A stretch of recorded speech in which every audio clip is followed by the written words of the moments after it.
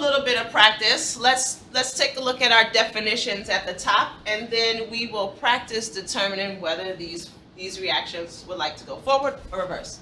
So, given the following statements, determine if equilibrium expression is equal to 1, less than 1, or greater than 1. The equilibrium concentration of products is much greater than that of the reactants. Well, if products is greater than reactants in a ratio, that must mean that K is greater than 1. The second question asks, the equilibrium concentration of products is much less than that of reactants. Well, if we've got more reactants and there's a larger number in our denominator, then our equilibrium expression is less than 1. If there's about the same amount of both reactant and products, then we can say that K is about equal to 1. Let's do a couple of these problems together, and then you can take a moment and do the rest of them on your own. Let's do A and B together. Here we have the reaction between hydrogen iodide to form hydrogen and iodine gas. The K equilibrium, this value is it greater than, equal to, or less than 1. It's less than 1, so that means that our reverse reaction is favored.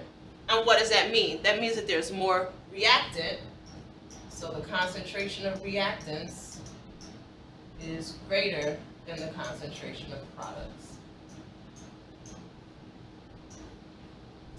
All right, B. We have iodine chloride forming iodine and chlorine gas. Our K equilibrium is 10, it's greater than 1, so our forward reaction is favored, and what that means is I have greater concentration of products versus reactants. You can pause the video, practice the rest of the C through E on your own, and I'll come back and give you the answers. Letter C, we have 2 moles of nitrogen dioxide forming 1 mole of dinitrogen tetroxide. Notice that the equilibrium is greater than 1, 2.2, so we have a forward reaction. Once again, with the forward reaction, our products are favored over our reactants. For D, we have copper ion, copper 2 ion plus silver solid produces copper solid in 2 silver ions. Notice our equilibrium is less than 1, so the reverse reaction is favored. We have more reactants than products in our reaction vessel. Next we have lead ion plus 2 chloride ions gives us lead chloride. Our equilibrium constant is greater than 1. And so that means our reaction would rather go forward. Our last 2 problems ask which equilibrium favors the products or the reactants to the greatest extent. So let's take a look at the first one. Which one favors the products to the greatest extent? Well, we look at the value of our equilibrium expression. The larger the equilibrium expression value, the more likely the reaction is going to go forward and you will have more product in. So if we're comparing 2 chemical reactions and we're looking at the difference between all of these values that are greater than 1, then the one with the highest K equilibrium means that at equilibrium there's always going to be a greater concentration of products in that reaction compared to the next.